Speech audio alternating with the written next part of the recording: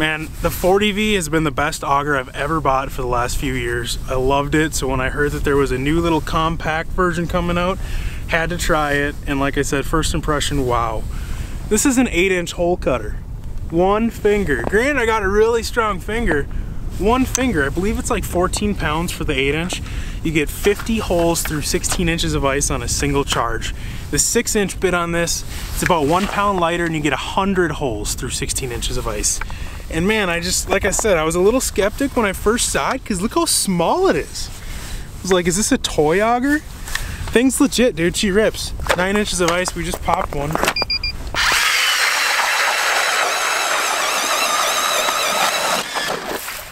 Like nothing. That Lite-Flite bit, dude, I'm impressed. I'm gonna keep giving it a workout.